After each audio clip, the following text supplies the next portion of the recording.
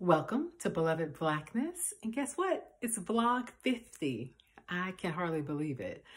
So grateful for the impetus to move into just speaking my voice in hopes of capturing a collective voice for us as people of African descent. And for those who didn't watch the first vlog, my mentor, Baba Kobe Cambone, when he transitioned unexpectedly, he was somebody who invested deeply in me as a person, as a student, graduate student. And I just knew I hadn't lived into the potential that he'd seen in me when I was in graduate school at Florida A&M University. And so I just continue to give him honor and appreciate all of what he saw in me then and what he continues to see in me as an ancestor and someone who I know is cheering me on to greater works. And so I want to just first give honor to him, who he is in my life still. So, we're dealing with a lot. There have been protests, rebellions in response to the atrocities, the continued perpetuation of violence upon us as African descended persons. And what came to my mind today is something that I shared on my personal Facebook post. I think it was last week sometime.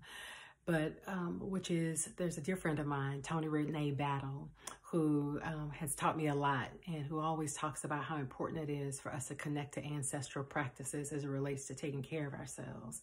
So I just want to talk about a few of those. And the first that comes to mind is just the importance of water. And so those of you who have access to a bathtub, I want to encourage you this weekend, soak. Take a long bath and just allow yourself to soak and allow just the stresses of all of what we're experiencing in terms of the traumatic stress of anti-Black violence and the psychic terrorism that goes along with the physical violence, but also the emotional, spiritual violence that we are enduring. Allow yourself to just sit in a bath. And then I want to encourage you to connect to the songs of old. And so that can mean different things for different people. I grew up in a Baptist tradition, and I know that's not everybody's tradition, but I want you to think of those songs that helped our ancestors get over. So it could be what we refer to now as Negro spirituals. It could be the old 100s. It could be a song you heard your big mama singing. Whatever it is, I invite you to bring forth that song, which then will bring forth the spirit of the joy of our ancestors, the strength of our ancestors, the endurance of our ancestors, the faith, the hope, the belief that what you see in the present isn't all that there is. And so that we can connect to the power of God, we can connect to the power of those ancestors that are working on our behalf, that we, like I said last week, we get to have the voice and be the hands and be the arms and the feet of, and to be able to be renewed by connecting to their story, connecting to their journey, through different ways. And so today I want to invite you to do that through song. And so I was kind of thinking, meditating, praying about what song to share today that really helps me to connect in terms of connecting to some of those people I grew up with, who would sit on the front row and they would just belt it out, and you could just feel it in your whole body, even as a little girl. Didn't know all of what was going on, but just calling forth the collective help in order to be able to face the difficulties of that week, but also to be able to have their hope and joy renewed. And so this is a song that comes to mind. Thank you, Lord. Thank you, Lord. Thank you, Lord. I just want to thank you, Lord. You've been so good. You've been so good.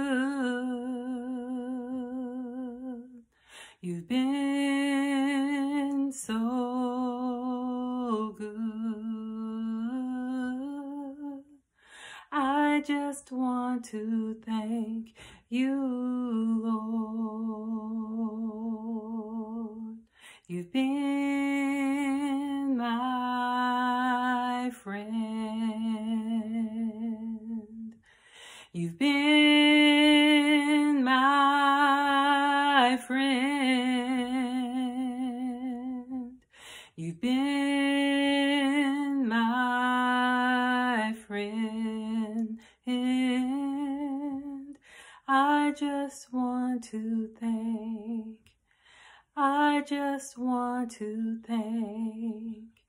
I just want to thank you.